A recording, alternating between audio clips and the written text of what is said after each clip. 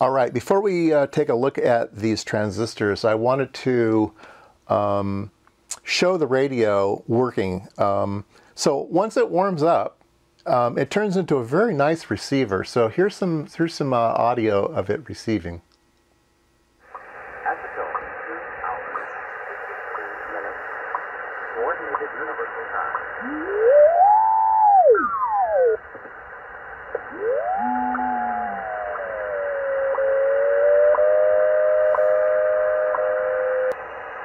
Nothing hurt there. Well, with that, let's look for some more check-ins. This is Royal System. Jump in, drop your call.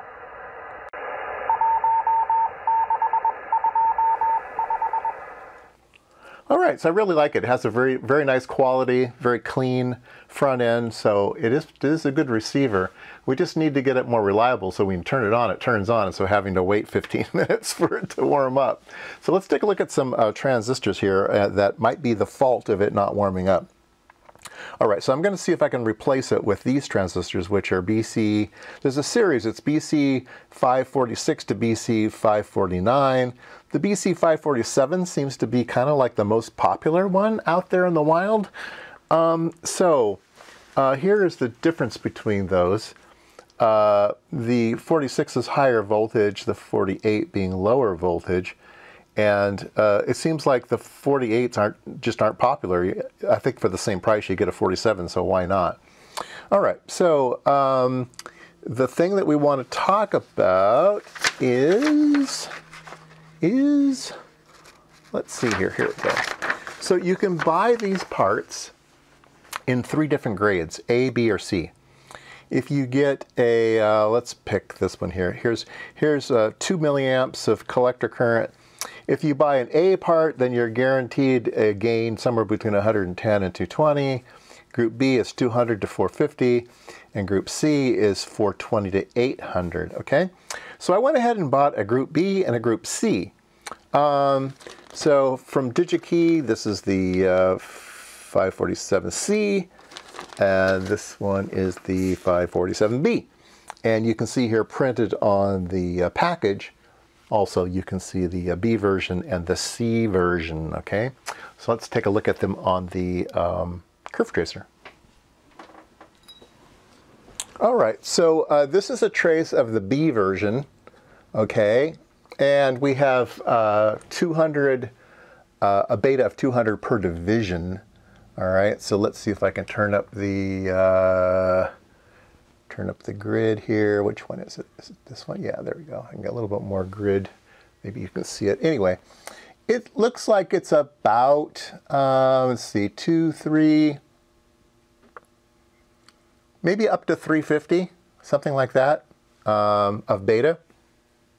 If I look at the C version, you can see that it gets bigger, right? B version, C version, B version, C version. So the C version has more gain. So if we go here, we have about 2.5 divisions at 400, at 200, so that's 500. So we have a beta of 500 here, we have a beta of 350 on the other one, and yeah, you can see that they're the same part, just different gains. We can also test that on a little test box, so let's do that. All right, let's turn this thing on here.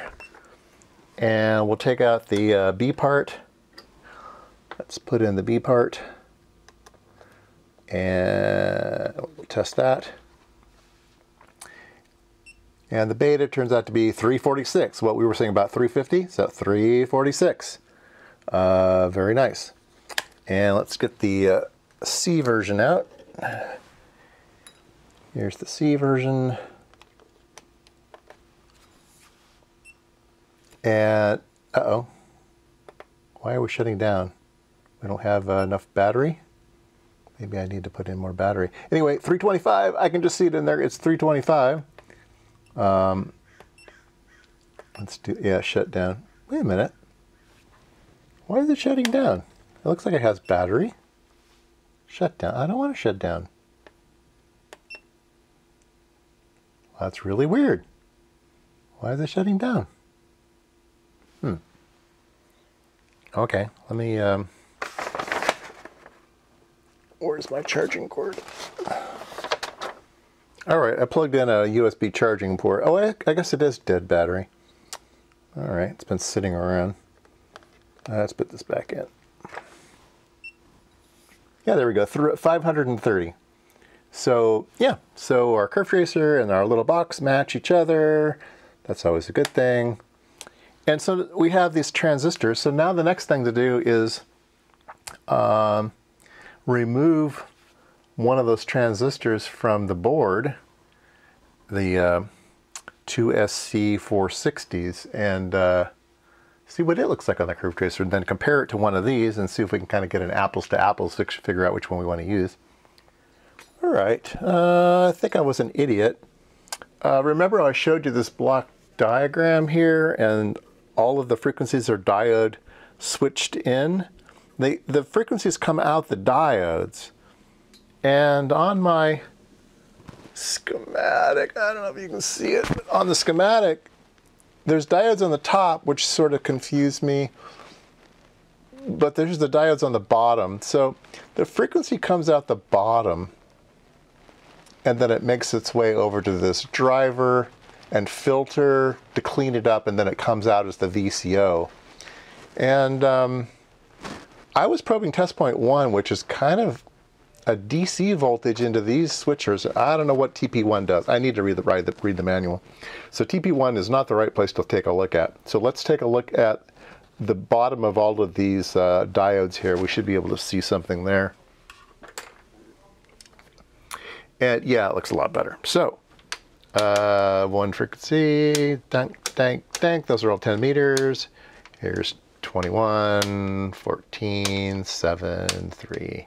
So, and then if you look at the output of the VCO, which is after it goes through the buffer and the filter, then it looks even nicer. We'll go through those again. Nice, nice, nice. 21, oops, 21, 14, 7, and 3. So yeah, everything looks great when it runs. So now I'm a little bit worried about shotgunning anything, so I'm going to take my time. Don't jump in and fix something if it ain't broke. So I need to figure out why it doesn't always start up easily. And it still may be some transistors. That sounds likely, but maybe I'm poking around at the wrong one right now, and it's something else. So yeah, back to the drawing board.